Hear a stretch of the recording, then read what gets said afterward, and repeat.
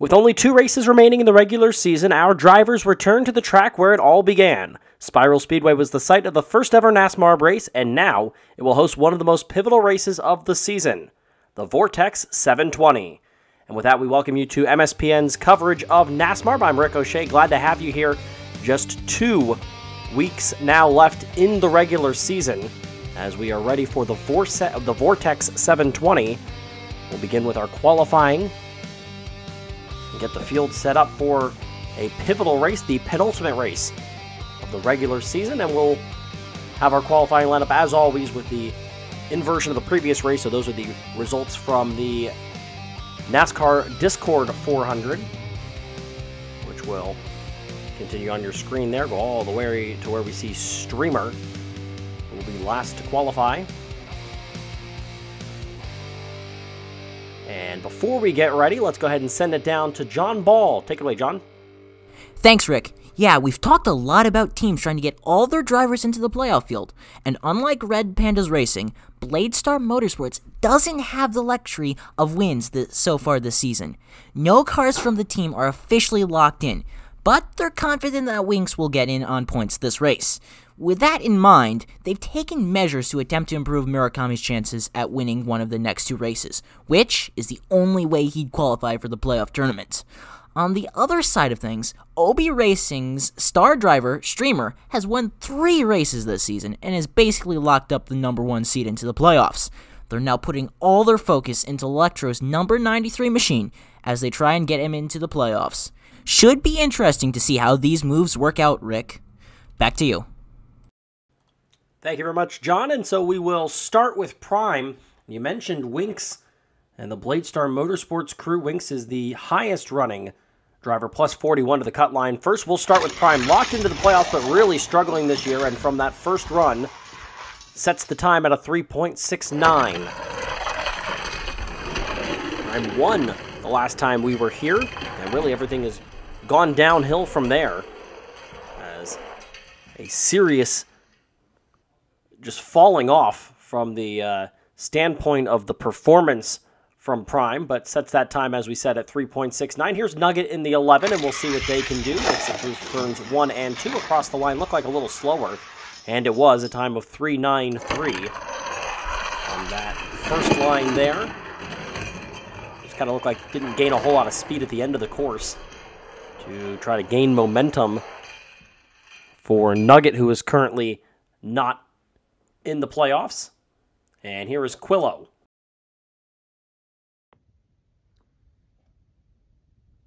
Quillo is in playoff position right now, but looks like he flipped. He did underneath that first portion of the course where it kind of goes away from the view. And let's see, it was in that first turn. And a bad start for Quillo, who will not finish the first lane. And we'll now have to see what that time is later on.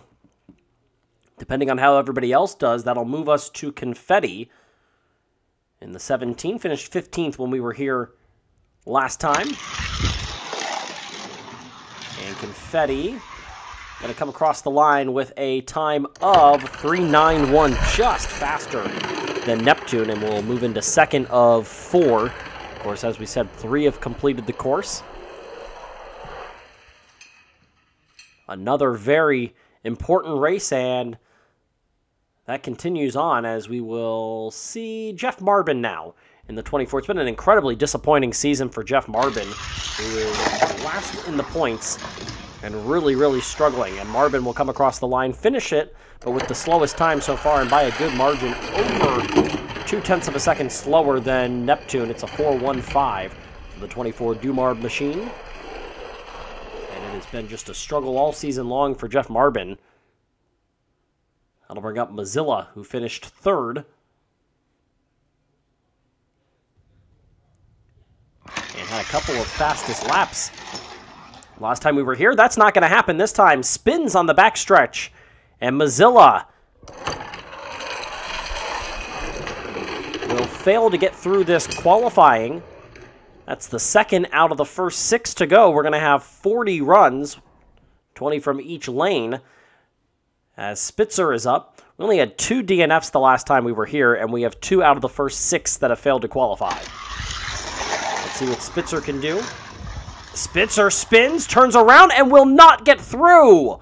Just short of the yellow line, the line to gain to finish it off, and Spitzer unable to finish. A shocking start here as 3 of 7 unable to get through, and it's a very disappointing start for Quillo, Mozilla, and Spitzer. Meanwhile, Jeff Marbin loves what he's seeing as Jack Tato will come up. Jack Tato was the final car to get in. The last time we were here, qualified 18th. You can see all the markups on that machine. Been in some tough battles as Jack Tato gets across the line. This is the slowest time with a 4.36. That'll allow Marbin to continue to move up. Right now, Jeff Marbin's just in it for pride, and you can say that a lot of those at the bottom. Confetti is included in that group. Confetti is 21 points behind. Murakami is 47 points behind and in need of a win. We mentioned how Bladestar Motorsports going to try to put all the effort into this 4 machine. Let's see what happens on this run. Look like a fast time. It is. It's the fastest so far, a 3.5. Will, for the moment, move Murakami into the lead. And again, being part of a big team has really paid off for some of these drivers like Winks, Bloodstorm, as Steve will come in now, and then, of course, all the teams from the Red Pandas Racing team. And Steve flips in the first turn. Won't get out. It's 4 that have failed to qualify now. Just 60% of the cars have finished so far, ranging from a time of 3.5 to 4.36.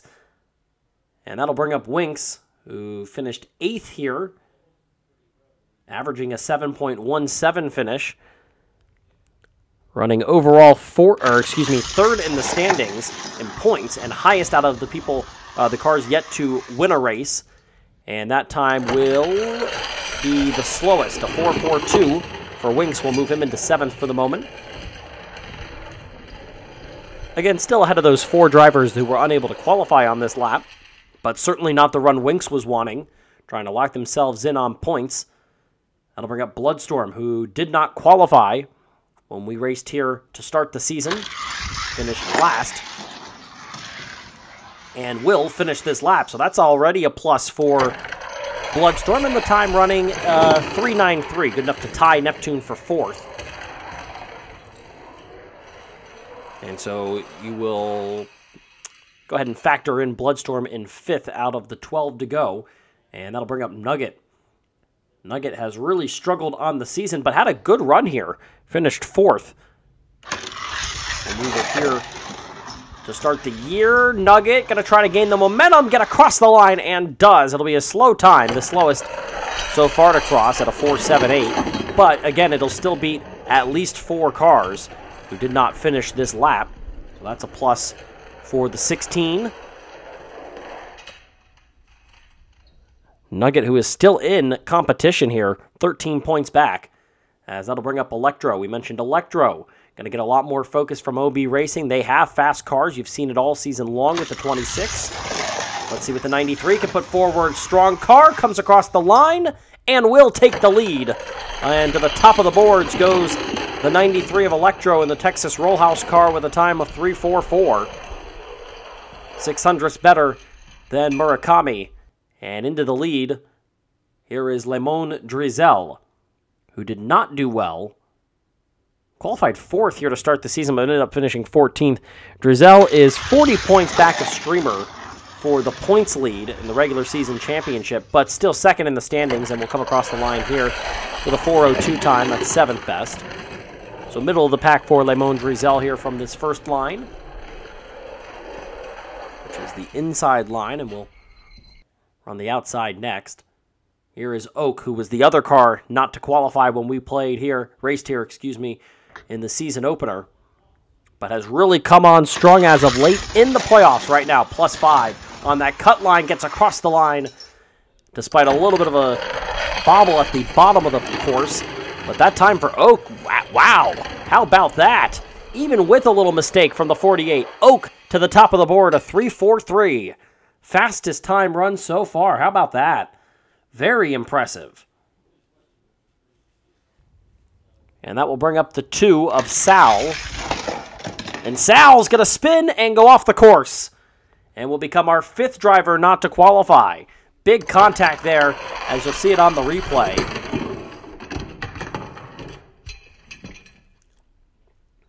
In real time, it looked like slow motion, and it's even more so when you actually put it in slow motion.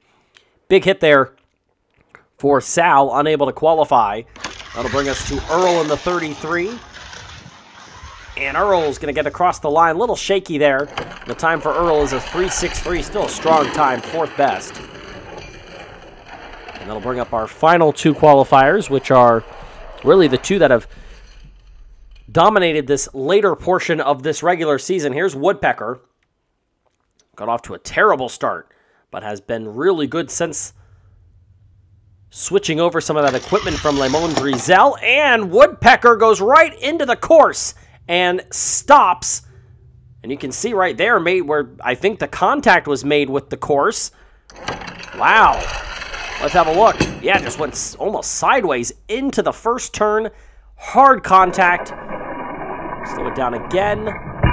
Oh, man. Nearly a flip from the 43. Another DNF. And we'll get 14 cars at the most that will finish this first lap.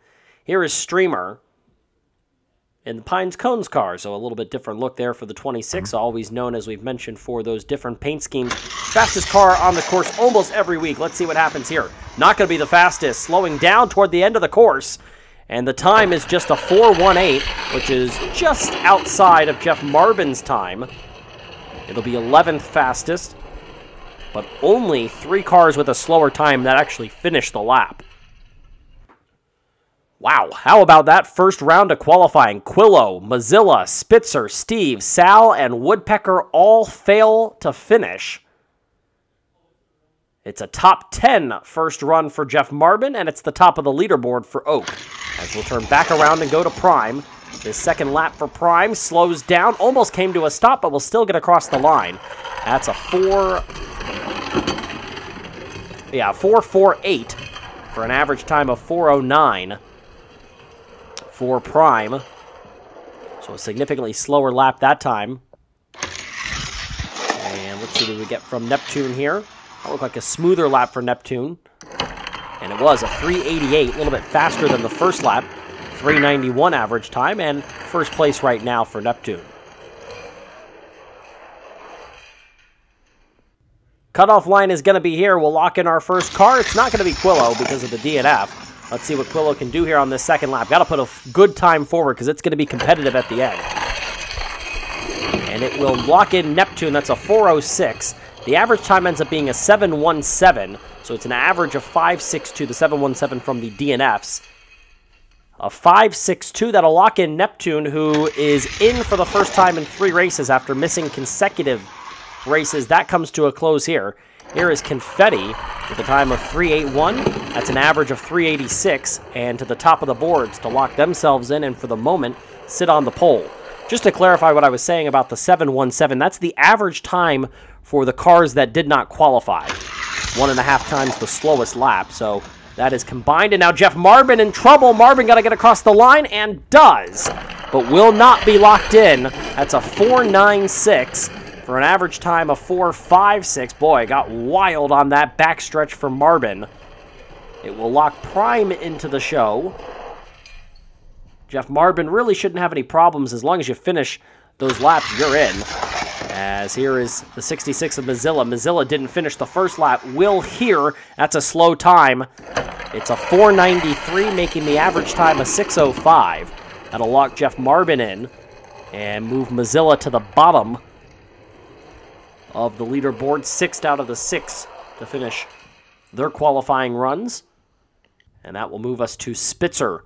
Either Spitzer or Quillo going to be locked in here. Let's see what happens on this lap from the 25. Looks like a pretty good time. Took a hard right at the end, but it's good enough to get by Quillo. A 3.88 time, an average of 5.53. And in to the Vortex 720 is the 25 of Spitzer, who was, of course, on the pole when we ran this race as the Spiral 360 way back when. And a little bit of trouble for Jack Tato. Gets across the line, though. And Jack Tato, with an average of 4:58, that's the slowest time out of the 5 that have completed all of their laps. But it's good enough to get in. And you can see on the replay, just not a lot of speed there from Jack Tato, who has struggled for the most part this season. Only 11 points out, though. Close at the cut line. Across the line, good, nice time for Murakami. It's a 3:69, an average of 3:60, and Murakami is at the top of the boards for the moment. Team Alliance is so important, and they are paying dividends again for a driver struggling. That's Murakami this time. Here's Steve, who did not finish, ran a good time there, and runs the best time out of the cars so far who didn't finish their first lap. A 3:54 will put him in. It's still Quillo and Mozilla, who are the bottom 2 halfway through this second qualifying run. Sal and Woodpecker yet to go. Those are the 2 who didn't qualify from the first lap. Everybody else, if you finish your second lap, you're in. So that's the case right there with the 13 of Winks. Moving up to 5th ahead of Jeff Marbin. And by a pretty good margin, there's a large gap there in between Prime, and then 0.2 of a second back is Winks. And then nearly 0.3 of a second back from there is Jeff Marbin. Here's Bloodstorm in the 86. 3:93 first lap across the line, and a pretty good time. A 4:02 will average it out at 3:98, 4th fastest. And as you go further and further down, more and more drama for Mozilla, 31 points to the good. And for Quillo, 10 points above the playoff cut line. Right now, they need to make these races. As this is Nugget with a time of 3:93, an average of 4:36. 7th best. Right in between where Winks and Jeff Marbin are. Marbin with just a little bit of an advantage over Jack Tato. Here is the 93 of Electro. Ran the second fastest first lap. And on this second lap, spins, comes across backwards. Still look like a fast time. It's a 3:56. Make the average time a 3:5 flat. And the pole position for the moment belongs to the 93 of Electro.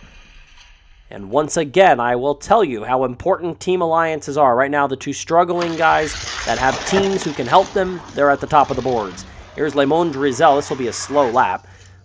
Looked like Lemon Drizel was trying to just take a nice stroll around the course. It's a 4:67, and Drizel will settle into 8th for the time being, just ahead of Nugget. With 5 drivers left, Oak, Earl, Streamer, Sal, and Woodpecker. Here is Oak. Ran the fastest time. Could have a pole. Let's see what happens. Didn't qualify the last time we were here. Oak runs a time of 3:78 that time, and will settle into 3rd, 1/100th slower than Murakami. That is big right there. That is going to make it very difficult for somebody to pass Electro for the pole. Here is Sal. Didn't qualify. It's Sal and Quillo who gets in. Let's find out, and I think the answer is going to be Sal. Look like a faster time. It is. A 3:75 will lock Sal in, and Quillo still in trouble. In fact, Earl here is going to be in no matter what, as we'll see this lap. And it wasn't a very good one. Backwards and slow for Earl. Going to hurt some of the timing there and some of the seating. It's a 4:48. To make it a 4:09 average. Excuse me, a 4:10 average, and it was a 4:56 for Earl. Beg your pardon there. Here is Woodpecker, didn't finish. Looks like a fast time. Woodpecker does have it, spins at the end. Locked into the show, a 3:41. Mozilla is now officially out and will not qualify for this race after finishing 3rd the last time at this track. If Streamer finishes the lap, they're in and Quillo's out. Let's see what happens. And Streamer not going to do it. Wait, hold on. Nope, that's it. Streamer is not going to qualify for this race. Unbelievable. Wow. The points leader, the championship favorite, the 3-time winner, will not be in the Vortex 720. Quillo gets in. And you see there, wow, a shocking finish as it's jubilation and then also disappointment from OB Racing. Electro in the 93 takes the pole, but Streamer, the 26, fails to qualify. Quillo just barely gets in, thanks to the qualifying failure by Streamer. Failing to qualify, the 26 and the 66, who've had some pretty good times. Mozilla in good playoff position. As you see the fastest laps, 3 championship points to the pole position. Electro add a point for the fastest inside time, that was Oak, and add a point for the fastest outside time, that was Woodpecker, who also ran the fastest overall lap. As you look at the grouping, Group 1 will be Electro, Winks, and Quillo. Group 2 is Murakami, Lemon Drizel, and Spitzer. Group 3, Oak, Earl, and Sal. Group 4 is Confetti, Nugget, and Steve. That's a very interesting grouping right there. Group 5 is going to be Neptune, Jeff Marvin, and Woodpecker. And Group 6 is Bloodstorm, Prime, and Jack Tato. The scene is set. Just 2 races left. We'll see if somebody locks themselves in with a win into the NASMARB playoffs. And so the field is set for the Vortex 720. We will see you for the race, but until then, I'm Rick O'Shea, and you've been watching MSPN's coverage of NASMARB.